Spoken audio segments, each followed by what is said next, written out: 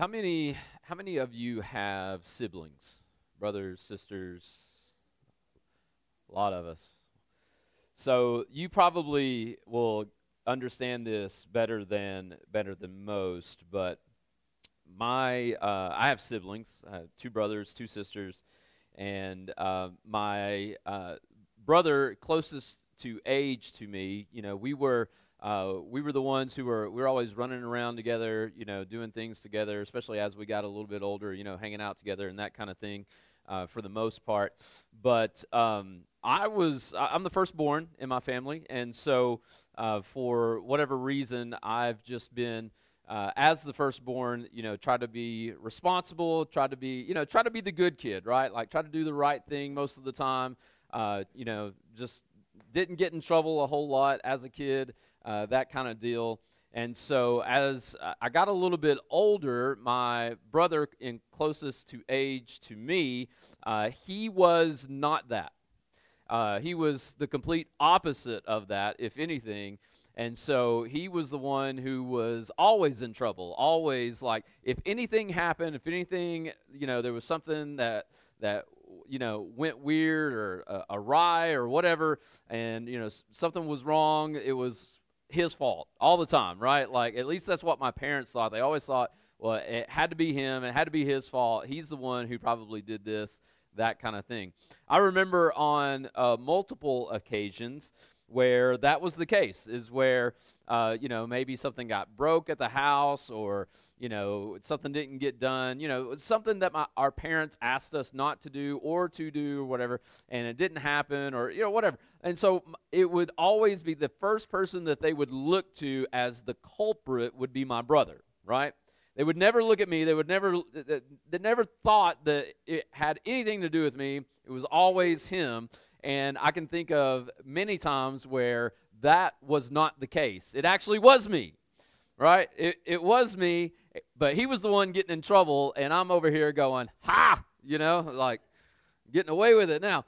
And then there were times when that might have been the case where I was actually with him and part of it, and we both kind of did it, but yet there again, they were getting on to him, and I'm thinking, at least to myself, I've gotten away with it. I'm not in trouble this time. I'm not, like, he's the one who's getting it. He deserves it. He's probably done stuff that hasn't been caught yet, so he needs more, right? Like, pour it on. And then my parents look at me and go, but you're not off the hook, right? Oh, you're in trouble too, You ever had those moments, brothers, sisters, where you sit there and you think, oh, my brother, my sister, they're the ones getting in trouble. They didn't even get caught for this or that, and so they're just deserving of all of it. And I'm scot-free because I've been pretty good, even though I did that, but I've been pretty good, right?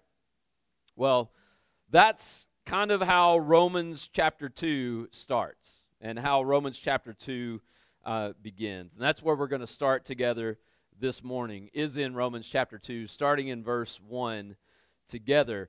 We've been walking through the book of Romans together, and we finally, after 10 weeks now, made it to Romans chapter 2. So, we're going, right? We're moving along a little bit.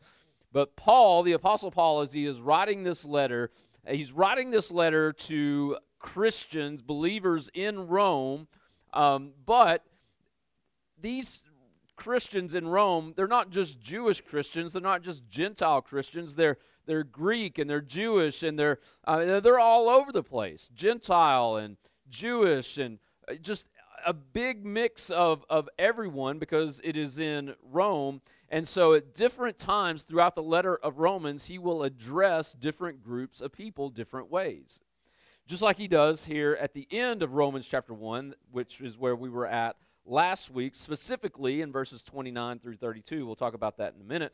But then he kind of, as he goes through, like in 29 through 32 of Romans chapter 1, he sort of lists out like this long list of sins, right, that he talks about. And he says, the unrighteous, they're filled with evil and envy and murder, quarrels, deceit, malice, like all of these things. We talked about those last week. And so you get to the end of that, and if you are a Jewish Christian and you're listening to this letter being read, as those last paragraph or so of the first chapter of Romans is being read, The Jewish Christians are probably thinking to themselves, ha, pour it on them, get them. They deserve it. Look at them, greedy people, full of malice and envy and murder and deceit and all unrighteousness. That's right. And then Paul goes, oh, but wait, you're not off the hook either. And then he turns to them to talk to them about judgment and hypocrisy and then repentance. And so chapter 1 of Romans ends with Paul showing how people reject God and how God gives them over to wickedness and godlessness. And then he moves into this next part here, talking about judgment and hypocrisy and ultimately repentance. So as the last part of the first few paragraphs of this letter are being read, again, you can almost imagine the other Jewish believers or these other believers just thinking to themselves, that's right, pour it on them, pour it on them. I'm glad, maybe they're even thinking, I'm glad I'm not one of those dirty, rotten Gentile sinners. Or thinking that they were maybe somehow exempt from condemnation because they were God's chosen people. They were law-keeping Jews. And I think most religious people would hear sort of the last part of Romans chapter 1 maybe the same way, right? That's right. God's wrath is for the immoral, those that pursue wickedness and evil. That's what God's wrath is for. The whole while missing the point. So let's look at this together. Romans chapter 2, starting in verse 1, just 5 verses together this morning. If you didn't bring a Bible, the scripture will be on the screen, or you can follow along in your YouVersion Bible app. Romans chapter 2, starting in verse 1, Paul says this. So at the end of chapter 1, he says, in 32, he says, although they know God's just sentence, that those who practice such things deserve to die or deserve God's wrath, they not only do them, but even applaud others who practice them. And so he says, so therefore, again, referring back to what he just said, he says, so therefore, because of this, he says, every one of you who judges is without excuse. For when you judge another, you condemn yourself, since you, the judge, do the same things. We know that God's judgment on those who do such things is based on the truth. Do you really think any one of you who judges those who do such things yet do the same thing, that you will escape God's judgment? Or do you despise the riches of his kindness, restraint, and patience, not recognizing that God's kindness is intended to lead you to repentance? Because of your hardened and unrepentant heart, you are storing up wrath for yourself in the day of wrath when God's righteous judgment is revealed. And so Paul begins here sort of with a warning of sorts. And in fact, there's 2 warnings in here in these first couple of verses. But he begins with this warning. And again, in verses 29 through 32 of chapter 1, he lists out these 21 different sins that show ungodly thought and behavior. And so in chapter 1, what Paul is doing is he's really addressing the ungodly and the unrighteous. And then here in chapter 2, Paul was likely addressing any religious person who would look down at sinners and non-believers. The way they saw it is that the ungodly and wicked would be judged, and they would be the ones who would get a pass. And so Paul basically says, no, not so fast. You are guilty of the same things. And I'm sure we all know people who do that, right? See what I just did there? Some of you got that. But we look at this list, right? If you go back to chapter 1, we look at this list in 29 through 32, and we think, man, I've never murdered anyone. I don't think I'm full of malice or deceit. I mean, I've never slandered anybody, right? I'm not an inventor of evil. I don't come up with new ways to be wicked or evil or sinful. I'm always good to my parents. I'm trustworthy, I'm loving, I'm merciful. Like, none of this applies to me. I'm good. I've made it. But now, Terry works down the hall down here. All of them, right? See, the problem is that we may read this list in a self-righteous kind of way. Like if you read that list, and if you were here last week and we're going through this list, and you're going through this, and you're going, nope, not me, not me, not me, not me, sometimes, just a little bit, not that bad though. That is looking at it through the lens of self-righteousness, which is exactly what Paul is talking about. And so the other thing that you have to understand is that Paul isn't just talking about the actions of someone, but also the inward thoughts of someone, because isn't that what Jesus points out in the Sermon on the Mount? If you go and look at it yourself, Matthew chapter 5, 6, and 7, you can read the Sermon on the Mount from Jesus, but Jesus would say this. He would say, you have heard it said, thou shalt not kill, but I say to you. So Jesus is like, the commandment says you shall not kill, and then he goes, but I say to you, anyone who is angry with his brother or sister will be subject to judgment. Well, that changes things, doesn't it? Or then he says this, he says, you have heard it said, thou shalt not commit adultery, but I say to you, whoever looks at another lustfully has committed adultery with them in their heart. Well, that changes things again.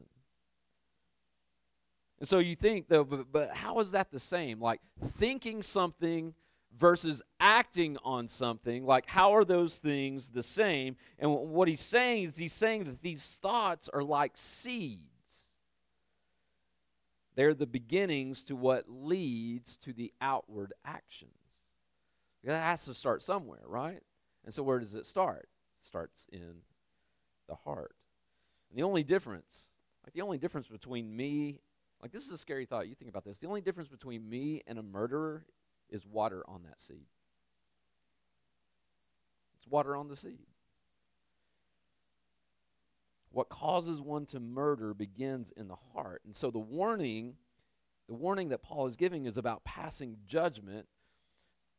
That's one part of it, but it's also the hypocrisy around it. To look at someone and go, well, I'm not like that. I'm not like them. I'm better off than they are. I've never done this. I've never thought that. It's only those kinds of people. And I'm not those kinds of people. I'm better. I mean, I go to church. I'm from America. I'm Christian. I live in a Christian nation. You don't, by the way. See, we can't pass judgment on to others because we are guilty of the same things. And he says the wicked, or that we are guilty of the same things that even the wicked are guilty of. How many of you know that there is a difference between being someone who can simply call out right and wrong, following God's view of morality, and then being someone who passes judgment? Right? There's a difference between those two things, right? You understand that. That if you look at something and you say, well, that is according to the ways of God, the commands of God, and obedience to God, that is wrong, right? We can look at something and we can say that. We can call out something that is wrong, but then there's a difference between being able to do that and then just passing on judgment on that, right? Just being judgy of someone. That's America's new favorite pastime, by the way, judgment. Used to be baseball, now it's just being judgy. We've entered into this new age, I think, where we all have little gavels called social media where we get to be our own little judges. And the problem is we're not called to be judges unless you have a law degree. But somehow we think when we get to heaven that maybe we'll get to sit on Jesus' lap and help him judge the world. He doesn't need any help. I think he's got it. Jesus is the judge, and he judges by truth. Right? This is what Paul says here, is that he judges by truth. He doesn't judge by emotion. He doesn't judge by feeling. He judges by truth. Passing judgment is not simply saying that is wrong. It is saying that is wrong, but it's saying that is wrong with a side of attitude, right? It's saying that's wrong, and I'm glad I'm not that way, or I don't do that. It's Luke 18, right, where the sinner and the Pharisee are in the same temple, and they're praying together, and the Pharisee looks at the sinner and goes, I'm glad I'm not like him. At least I'm not like that. It's viewing others as deserving of God's judgment, but viewing yourself as exempt. Have you ever caught yourself saying, I know I did that. I know I said this. I know I did, I know that this was not exactly right. Like we use that term. This was not exactly, we don't say that was wrong. We say, I know that was not exactly right, but at least I didn't do that, right? We're just trying to make ourselves feel better while looking upon someone else and going, they are way worse than I am. What they did was worse than what I did, but you still gossiped about someone. Doesn't matter. The way that they did it was way worse. That's judgment, right? And that's exactly what Paul is talking about. John Stott wrote this. He said, we work ourselves up into a state of self-righteous indignation over the disgraceful behavior of other people, while the very same behavior seems not so serious when it's ours rather than theirs. And Paul says when you do this, you're condemning yourself. Your own testimony has deemed you guilty. Look at what he says in verse 2. He says, we know that God's judgment on those who do such things is based on the truth. And then verse 3, he says, do you really think any one of you who judges those who do such things, yet do the same thing, that you will escape God's judgment? And so here's the scary truth. The same judgment we use to judge others will be used to judge us when we stand before the holy God of justice. Paul says when you judge another, you condemn yourself. It's like we are the undercover informants against our own hearts. You ever told on yourself? You know what I'm talking about? So it's been a couple of years back, but I needed to renew my tags on my truck, and I know all of you in the first service here are good people, and you renew your tags before they expire. You do that. You take care of it. You don't drive your vehicle, a day after the tags expire. Some of you do for like 3 years, but that's mostly in the second service. That's not any of you here in the 9 o'clock service. My tags were, we'll just call them a little bit expired. We'll just say, see how I did that? Not full, just a little bit. So I pull in, and you just go through a drive-through here in Anderson County. You just go through a drive-through, and you can renew your tags, right? And so I pull in, and I'm sitting there, and I let the lady know. I was like, I give her my registration. I'm like, hey, I need to renew these tags, and she takes it, and I'm thinking to myself, she's not going to say anything. She's just going to, I'm going to pay for it. She's going to give it to me. We're going to go about our way. And she's kind of doing the thing. Then she looks at it for a minute, and then she looks at me, and she looks at it, and she looks at my truck, and she looks at it, she looks at my truck, and she goes, have you been driving this vehicle? I'm sitting in it right now. I'm actually sitting in it, and I'm thinking to myself, I don't think I can get out of this one. Like, I think I just told on myself, And I go, define a lot, Have you been driving this vehicle? Well, I'm driving it right now, so yes, I guess so, And so she just kind of looks at me, and she goes, and she stamps the thing, gives it to me, and I pay for it. But I told on myself, right? And we do that. Like, this is what Paul is talking about. He's saying that our own hearts, the way that we judge, the way that we do that, it's condemning ourselves. constantly telling on ourselves. And some people, maybe even some of us in this room, we'll stand before God one day and we'll say something like, well, I mean, yeah, I mean, that's true, but it wasn't like this, or it wasn't like that, and it wasn't this bad, and it wasn't, Or we might even say, you know what, hey, I wasn't even sure that you really existed. I didn't have enough proof. But here's the thing.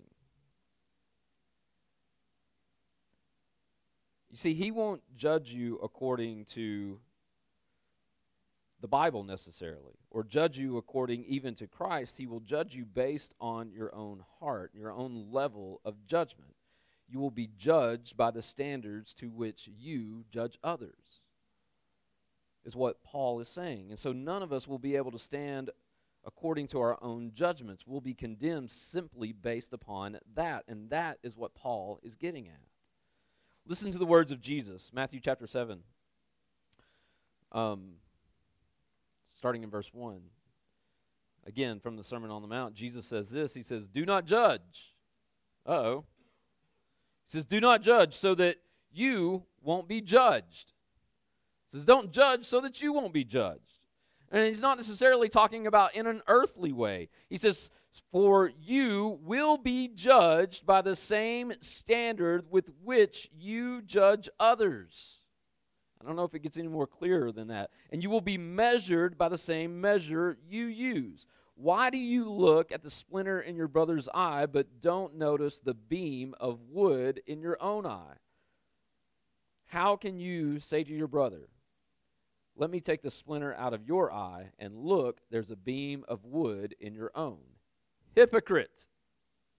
Jesus using some strong language. He says, hypocrite, first take out the beam of wood out of your own eye, and then you will see clearly to take the splinter out of your brother's eye. Look at verse 3. Back to Romans chapter 2, verse 3.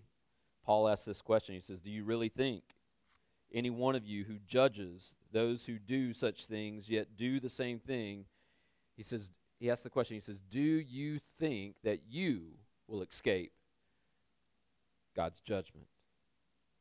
Let me just answer the question for us. No. No, we will not. God's judgment has no exceptions. God's judgment is the same for us all, whether you think one way or another, maybe because you think, well, I vote for the right party, not the wrong party. I'm going to stand on the right side of history, so I'll be judged differently according to that. I mean, I'm American, so that makes me something, right? Or anything else. God's judgment is not based upon any of that. God's judgment is based upon truth. His righteous truth. And that's it. If we somehow think we are the exception, then it makes it dangerous for us to think that we don't need repentance, or that maybe we won't even ultimately turn to Jesus. Look at verse 4.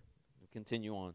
He says, so he asks the question, he says, do you think you'll escape God's judgment, or do you despise the riches of his kindness? That word kindness, your translation may say goodness. Kindness and goodness, they're sort of interchangeable here, but his kindness, his goodness, restraint, and patience, not recognizing that God's kindness or God's goodness is intended to lead you to repentance. And so in verse 4, he reminds them of how good God has been to them.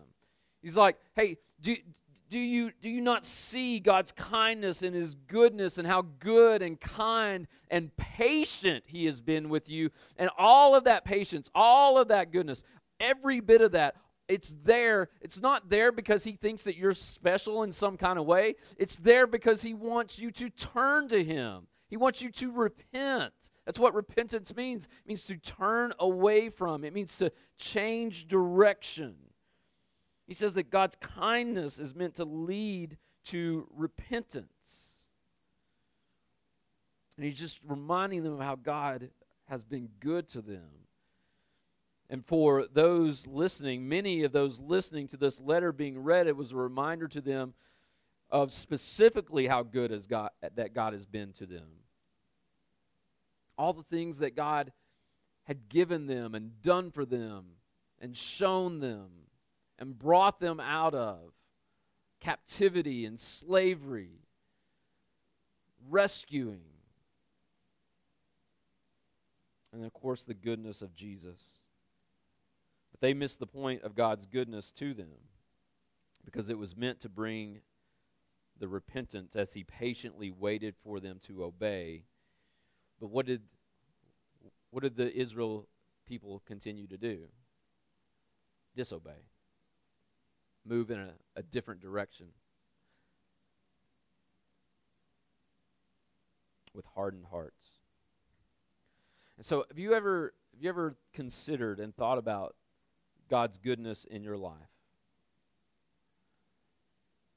Have you ever thought about how God's goodness and kindness to you in your life, again, is not because you're some kind of special, not because you somehow, some way achieved a certain level of earning God's kindness toward you. Right? We live in a society and a culture where we do things sometimes for people because we want them to be nice to us. Right? We want them to return the favor somehow. But it doesn't work that way with God. He loves us because He chooses to love us, not because we've done something to earn it. And so therefore He wants us to repent. His kindness is meant to lead us to repentance, to lay our sin down before Him, to look at the condition of our own hearts and go, is it me? Am I the problem? What do I need to lay down before the Lord? Or maybe you look at that and you go, repentance, repent of what? I mean, I'm the good one here. And Paul would say, precisely. The riches of His kindness means that there is no depth, no bottom to the goodness of God. We are only here. You think about this. We are only here because of His kindness, because of His goodness. We only have breath in our lungs because of His kindness and His goodness. It's His kindness that leads us to repentance. In 2 Peter chapter 3, verse 9, Peter writes this. He says, "The Lord does not delay His promise, as some understand delay, but is patient with you, not wanting any to perish, but all to come to repentance." That's God's great desire, is for all to come to repentance, for you to come to repentance, that you specifically, not just me, but you specifically, have breath in your lungs because of His kindness and desire for us to be repentant people, to have repentant hearts. And then look at verse 5. Paul says, because of all of this, because of your hardened and unrepentant heart, here's the other warning. It says, you are storing up wrath for yourself in the day of wrath, the return of Christ, the day of wrath when God's righteous judgment is revealed. We are storing up wrath for ourselves by remaining unrepentant of our hypocritical, self-righteous, religious attitudes. And Paul's going to talk more about this in the coming verses. So again, Paul has compared two types of people, the religious and the unreligious, the self-righteous and the unrighteous. And yet, here's the incredible thing. What Paul is getting at here is he is saying this. He is saying that both need the gospel. Both need the gospel. It's not just one or the other. It's not just this long list of wickedness, slanderers, God-haters, evil, disobedient parents. Not just that group of people, but the gospel is for that group of people, but it is also for the people who look at that list and go, I'm glad I'm not any of those things. And Paul's like, but you actually kind of are, You may not actually act them out, but it's in your heart. You need the gospel too.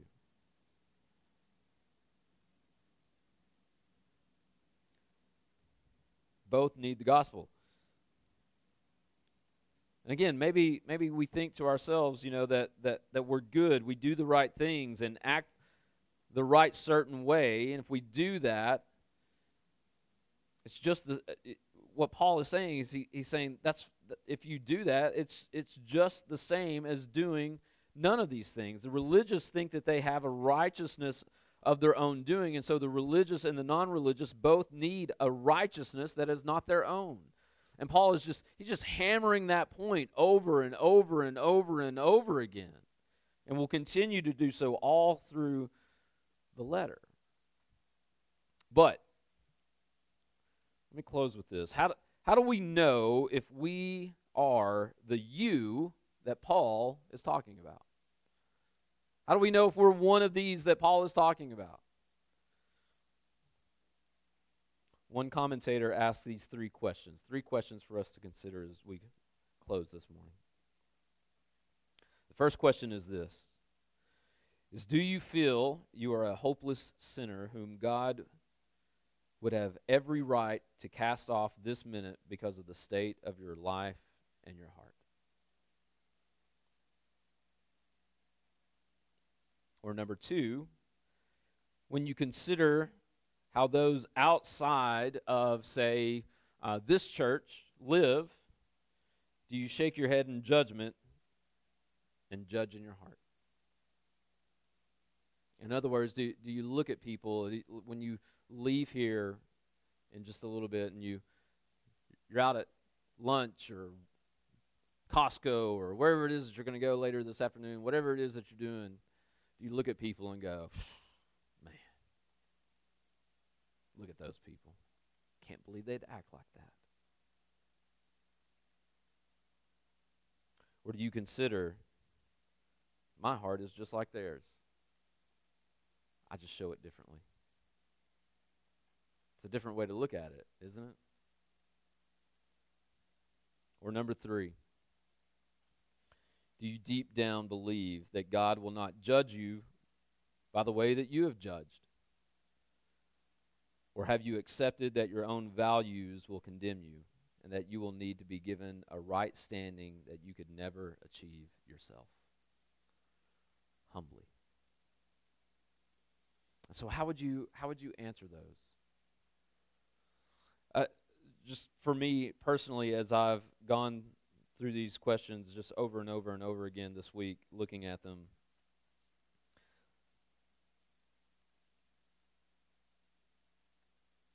I can see so much of myself in these at times. And then I'm reminded of the fact that God's kindness and goodness is there to lead me to repentance. So what do? We consider that we are maybe passing judgment on someone for their sin, but failing to recognize that we too are sinners and in need of the same amount of God's grace, just like everyone else. You see, I think when you and I recognize that the same grace and goodness of God that is needed for the most wicked, most hardened sinner is the same grace that you and I need, it changes the way you see the world around you. It changes the way that you see people. It changes the way that you see yourself. Right? If you consider just the most wicked person that you've ever met or seen in your entire life, and you consider that person and you look at your life and for a moment you go, well, I mean, I've done some things, but I ain't done those things. But the same amount of grace. And what is that amount? It's everything. It's every ounce of grace that God gives. Every drop of blood that Jesus shed on the cross. Every moment of that is the same amount that is needed to save you, to bring you to repentance, to bring me to salvation. It's no different.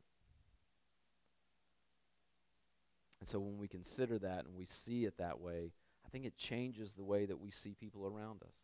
It changes the way that we see ourselves, or it should. I hope that it does. It has me. Will it you? That's the question. Let's pray.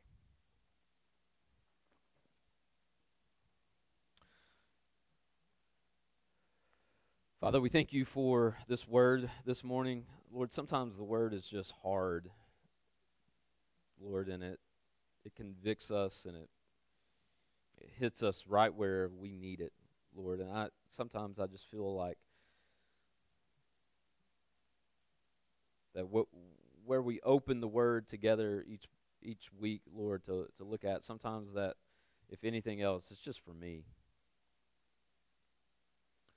And so, Father, I'm so grateful and thankful, God, that your kindness leads us to repentance. And so, Father, as we just sit and contemplate these things together this morning, Lord, would you show us, God, would you call out to us? God, let us be humble in our response. Let us be honest in our response. God, to lay ourselves before you. God, and to recognize that maybe we have judged others while being hypocrites ourselves. But there is repentance, there is grace, there is forgiveness for us. God, it doesn't give us a license to do so. But we are reminded, Lord, of how much we need you, how much we need your grace, and even at times how imperfect that we are. So, Father, help us. It's in your name we pray. Amen. We're going to respond to the word together this morning, and just giving us an opportunity to pray, to ask the Lord to even just search our own hearts, to call out anything in our own hearts that we need to lay down before him. That maybe the words of Paul there, as Paul sort of flips the page and reminds us and says, oh, hey, by the way, you think that none of those things are you, but it is you. You may not have necessarily acted them out in the same way, but maybe you thought them, or maybe you desired to act them out in some way.